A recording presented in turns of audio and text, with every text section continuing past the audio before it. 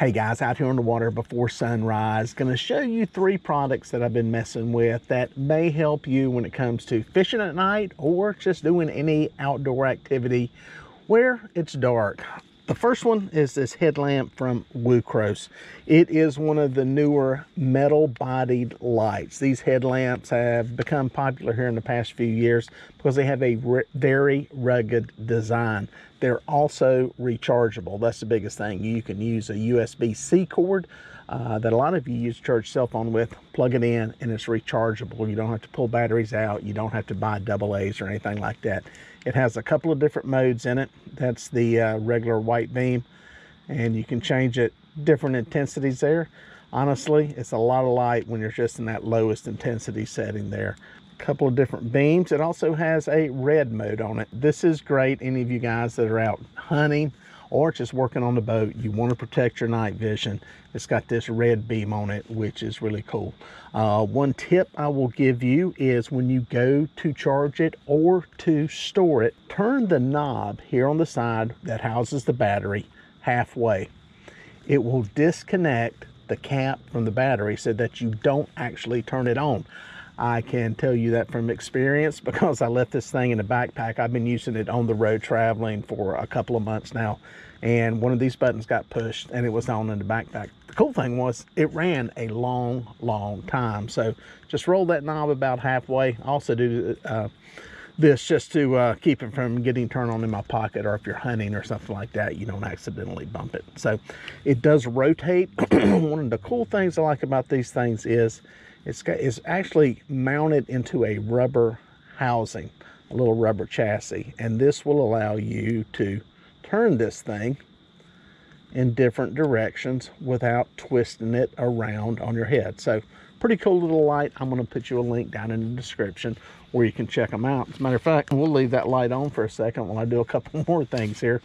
The other one that actually will take advantage of that red light is this right here. These are some night vision binoculars. It has a screen in it that you actually look at. Instead of looking through an optic at something, you're actually looking into and seeing a picture of what's out there. It comes in a mode for just seeing regularly in daylight, so you can see during the day, or you can put it into an infrared mode that actually has infrared illumination with it, and it will light stuff up for you using the infrared illuminator that is there on the front. So I thought maybe these things would be good for navigating out on the water at night, running up and down the lake.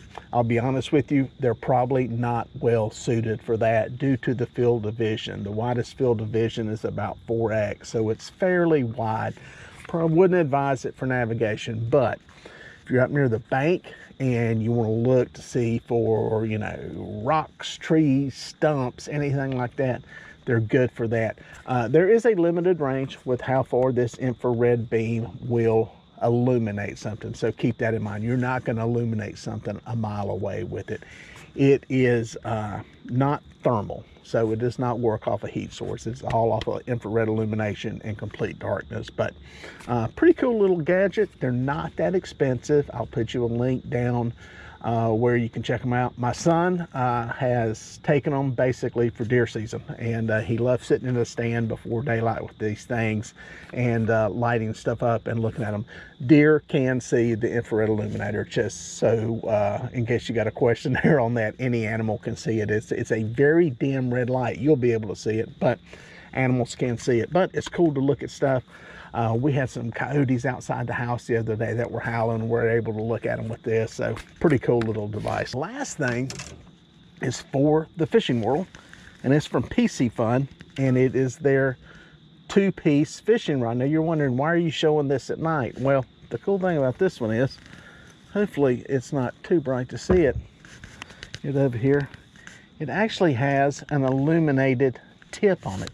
I'm going to dim this light a little bit, turn it away from me maybe here, and let you see that. There it is, an illuminated tip on it. That's pretty cool right there. A lot of you guys don't want to use Silalooms, chemical sticks, and want an illuminated tip so you can see what's going on. That right there is pretty cool. what happens is, and usually I'm not a fan of two-piece rods, where the rod comes apart right here, there is a little compartment that has a battery in it, and you unscrew this and it's a little bitty battery. I'm gonna be honest with you, you can read the specs on it on their site. I don't know how long this battery goes before it dies. I have been running it and trying it and playing around with it, and it's run a long time. Pretty cool build on these things. They kind of got the Fuji style seat on them like the Ugly Sticks have. Some of the similar guides to some of the popular stuff out there from like Catch the Fever and those rods. And very nice, good looking design here around where the guides are on it. Pretty good looking rod at a pretty good price. This is my whole Piscifun reel. I've got one of their newer reels. I'll have in some videos and show you, but I'll put you a link down in the description where you can check that out. And you can put one of these illuminated tips to use when you're out there fishing at night. If you use one, let me know how it works. Look at that, that's pretty cool. That's pretty cool. Let me know how it works, or if you've tried one of these rods. Drop some info in the comment section. Again, there's links to all this stuff that you can check out, and let me know how it works for you.